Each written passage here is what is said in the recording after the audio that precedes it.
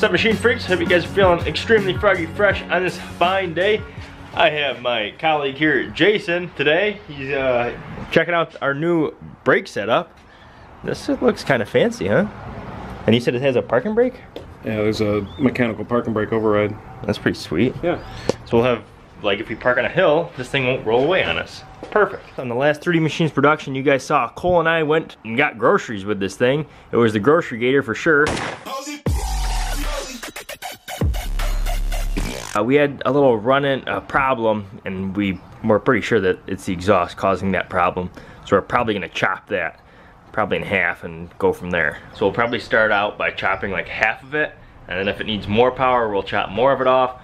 But we don't want to chop off too much because we want it to be quieter. That's the whole objective, but we want power as well. So we gotta start by taking this box off.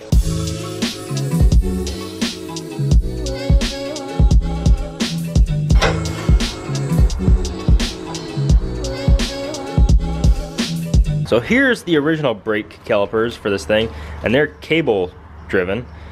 And the only thing about these brakes is the pads alone are 170 bucks a piece. Okay, for one set. So you got 170, or maybe that is both sets. 170 bucks. That's crazy. It's not as dependable as the hydraulic system, so that's why we're going towards this. So what we're going to do, because they're not the same exact caliper, we're gonna take these mounts down here. They're attached to this square stock here. We're gonna cut that off, bring that closer to the caliper, and then modify these suckers and mount our new calipers onto those. You see it's tack welded down here at the bottom too. Wow, Right, that's pretty impressive. Jason busted out the drill press here, and it's working mighty fine. He's got a couple holes in there. I have our first caliper bracket all set up here, well, tacked up. It just needs one more hole in it, so I'll trust Jason to do that. So that's number one. We're gonna strengthen it with some more weld on that side, and then more weld on the other side as well. And that thing will not go anywhere. And then all I have to do is replicate that to my second one, which is right here. And the back mounts will be done. How you making out? holding the wrong end. It's still hot.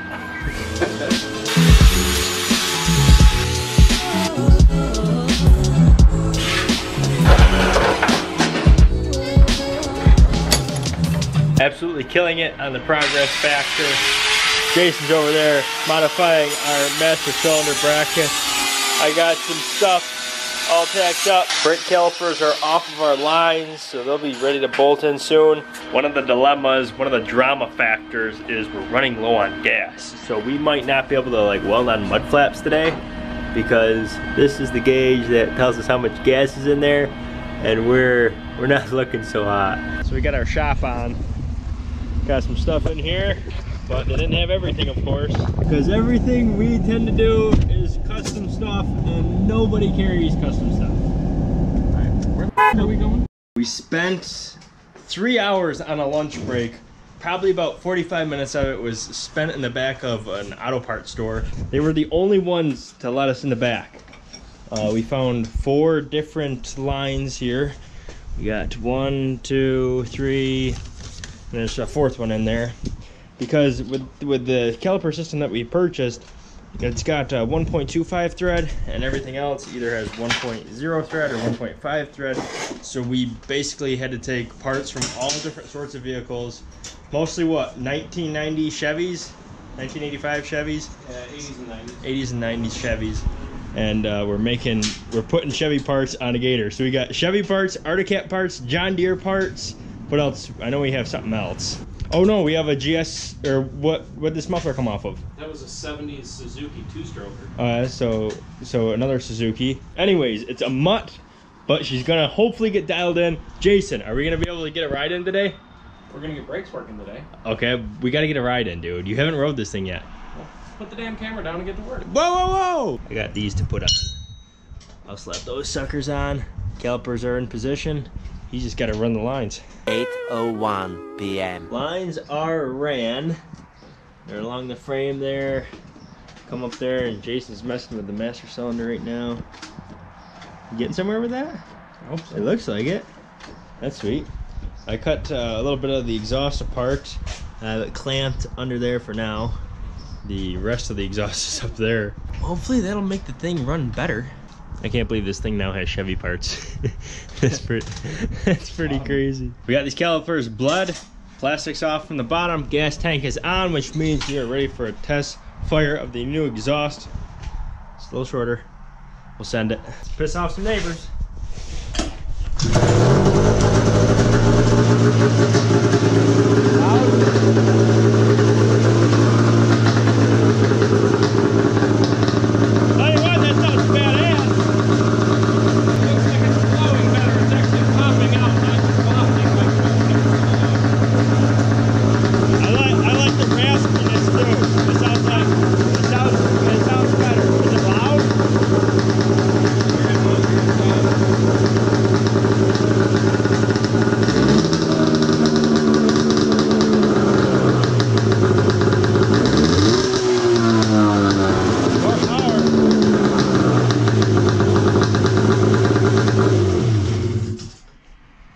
Yeah.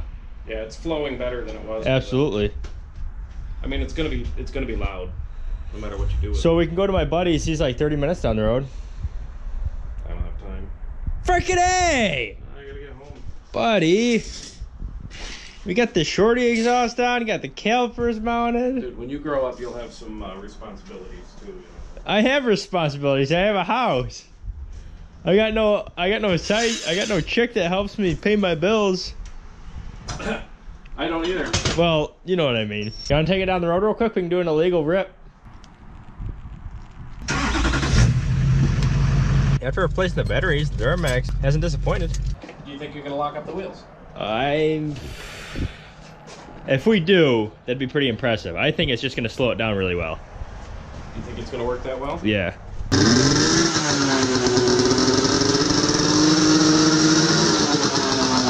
Oh man!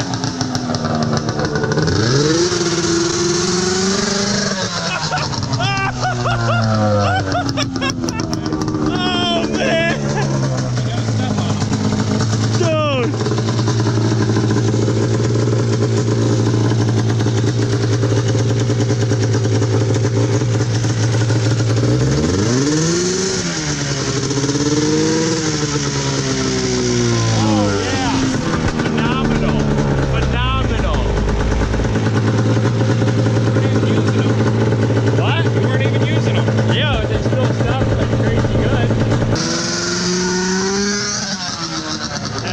Dude, he's locking it right up.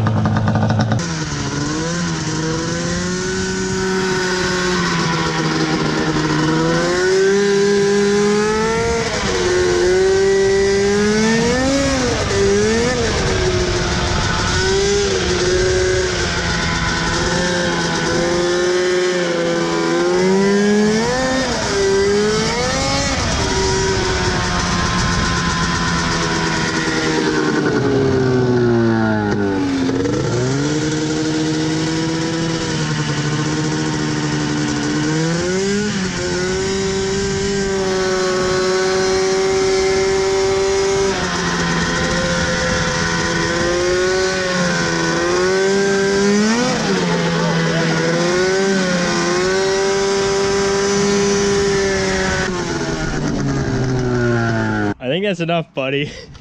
They work excellent. We can get like the top speed out of this now. I mean, you know, you can go fast because you can stop fast. You can try it. I'm gonna need a helmet and I'm gonna need a belt cover first. This thing lost traction at the turn up over there, and then it grabbed and then it shot me quick. Loosened up too. But I could literally, especially on that nice clean blacktop, you could really just get all four locked up. Is it moving easily now? No rubbing? Well, you're always gonna have some rub in the disc. Well, yeah, but still, I mean, as long as they're not locked up. No. That's sweet. That is absolutely killer. It's the next day. Jason left. We worked until late last night. The shorty exhaust is definitely putting out more power for us on the Gator. When we went grocery shopping, that first muffler that, you know, hung out way back there just was absolutely killing our horsepower. and luckily this thing brought it back. There's this community tab on my channel. I asked you guys like what you are looking to see on this channel, and basically asked you guys for your opinions, and you guys absolutely killed it. I had hundreds of comments, read through them all. Thank you very much. One thing that I really struggle with, and I'm going to continue to work on it, is to explain a little bit more. The reason why we're working on the Gator is two reasons. The main reason is we're going to do it up completely and then give it away. Something that isn't offered on the market, something extremely cool, something that's going to be reliable. But before we give this cool contraption away, we are gonna take it up to my property, my 100 acres that I purchased that you guys haven't seen in a long time, and we're gonna put this thing to work. We're gonna put some trails on the property, more trails than there are. We have gotten out there. We've only been out there a few times, riding, collabing everybody, you know, getting the gang back together is trickier. As time goes on, everybody's growing up. So we have to get the Gator out there, make some trails, make some cool videos. So until then, we're gonna be working on the Gator. We're gonna bring the Honda back as well. Finally get the snow track off of that so we can ride that. Everybody's missing the Honda. And then we'll keep on pushing, get to the BMW, get to the Jeep, and stuff like that. So we will get to stuff. Thank you for your guys' input. Stay froggy fresh, stay super fly. Until next time, we'll keep finding a little bit of trouble. See you later.